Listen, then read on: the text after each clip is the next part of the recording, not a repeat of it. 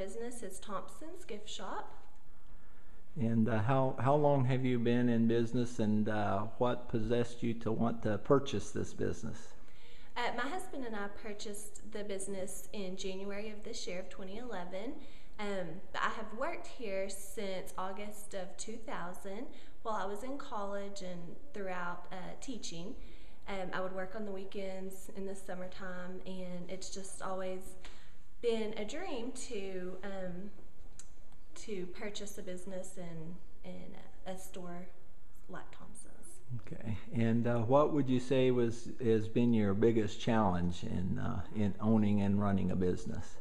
I think probably just balancing family and the business and all the other obligations of life. Well, there's plenty of that.